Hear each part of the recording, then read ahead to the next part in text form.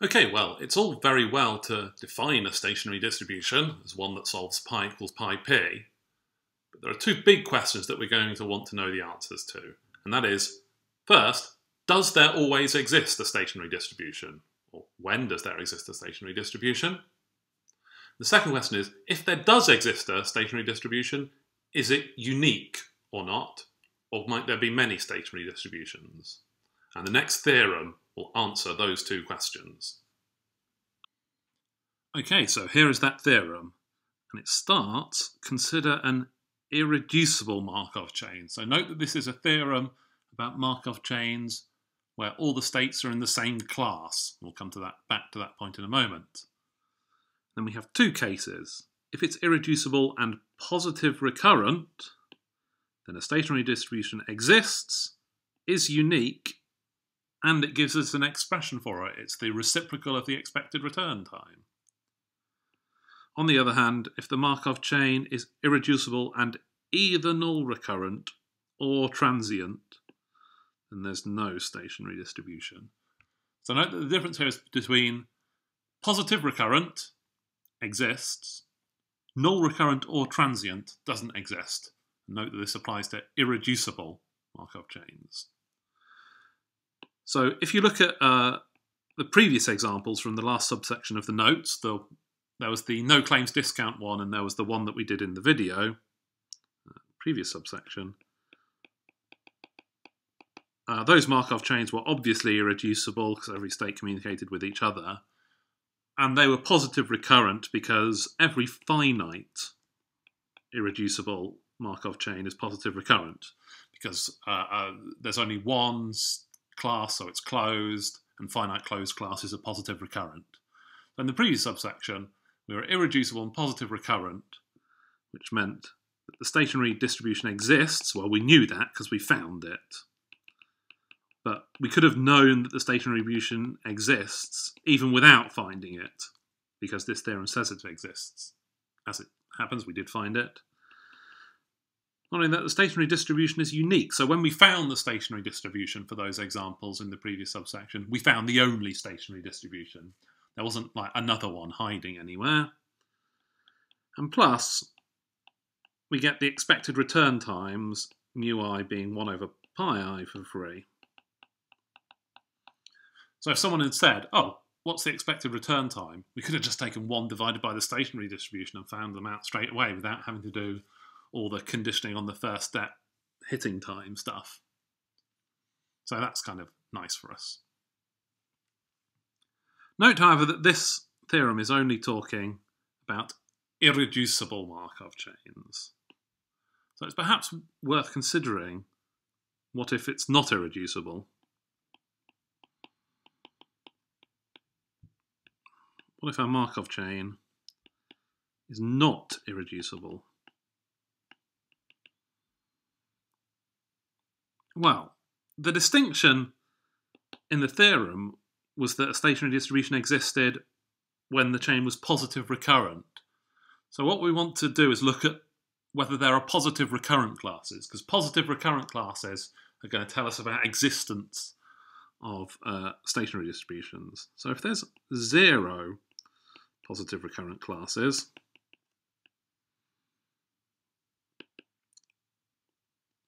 well, there's no hope, is there? Because a stationary distribution will exist on a positive recurrent class, but we haven't got any. So it's clear there that there's going to be no stationary distribution because there's no positive recurrent class for it to be supported on.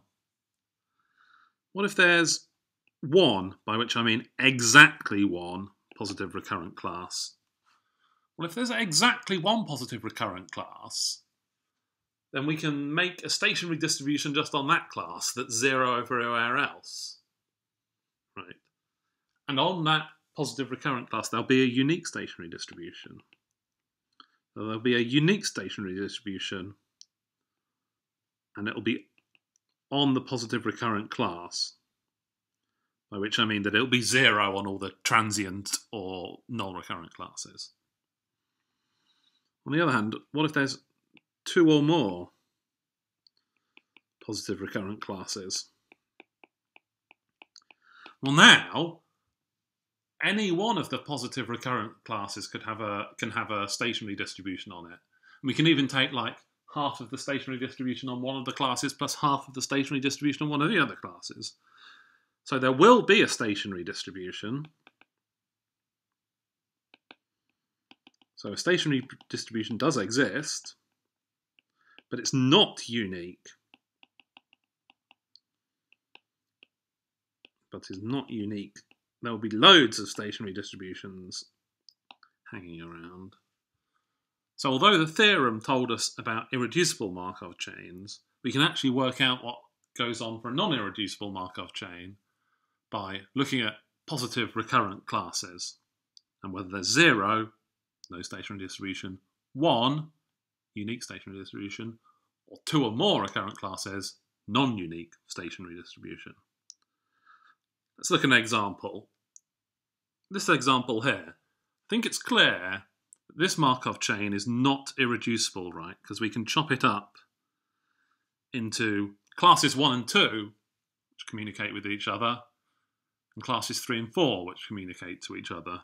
So, this Markov chain looks something like this. 1 and 2 are communicating, and then 3 and 4 are communicating. There's nothing going in between. And it's clear that both of these are positive recurrent, right? Because they're closed and finite. So that means that there will be a stationary distribution, but it won't be unique. Let's try and see what happens if we try and solve for it. So if we put pi equals pi p, then we get, well, pi 1 is working down the first column, so that's half pi 1 plus half pi 2. Tells us that pi 1 equals pi 2. The second column gives us pi 2 equals half pi 1 plus half pi 2. Oh, but that gives us pi 1 equals pi 2 as well. So in fact, we've just been given the same piece of information twice. Okay, keep going. Third column, pi 3 equals quarter pi 3 plus half pi 4,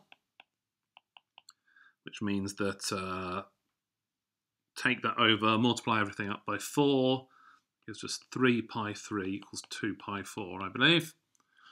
And lastly, working down the fourth column, pi 4 equals 3/4 pi 3 plus half pi 4. Take the 3/4 over, multiply everything up by 2. Oh, that gives us sorry, take the half over and multiply everything up by 4. That gives us the same thing again, doesn't it? It gives us another 3 pi 3 equals 2 pi 4. And so we've got one equation involving pi 1 and pi 2, one equation involving pi 3 and pi 4, and the normalizing condition, pi 1 plus pi 2 plus pi 3 equals pi 4. But this isn't enough, right? We've got 1, 2, 3 equations in 4 variables. So that's not enough to solve. And you can probably see how it just depends how much of this 1 in the normalizing condition you want to give over to the pi 1 and the pi 2, and what proportion you want to give over to the pi 3 and the pi 4. So if pi 1 plus pi 2 equals, I don't know, alpha, say, then pi 3 plus pi 4, to satisfy the normalizing condition, must add up to the other 1 minus alpha. Since pi 1 equals pi 2 and they add up to alpha, that gives us half alpha and half alpha. Pi 3 and pi 4 have to add up to 1 minus alpha and have 3 pi 3 equals 2 pi 4.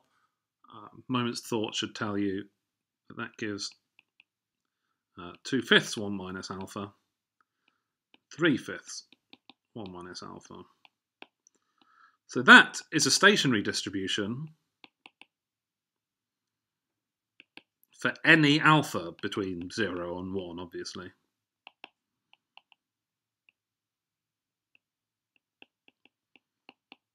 It just depends how you share out the kind of probability mass between the pi 1, pi 2 half of the chain and the pi 3, pi 4 half of the chain. So in fact, we have an infinite number of stationary distributions there, but we could still find them in the same way by solving pi equals pi p.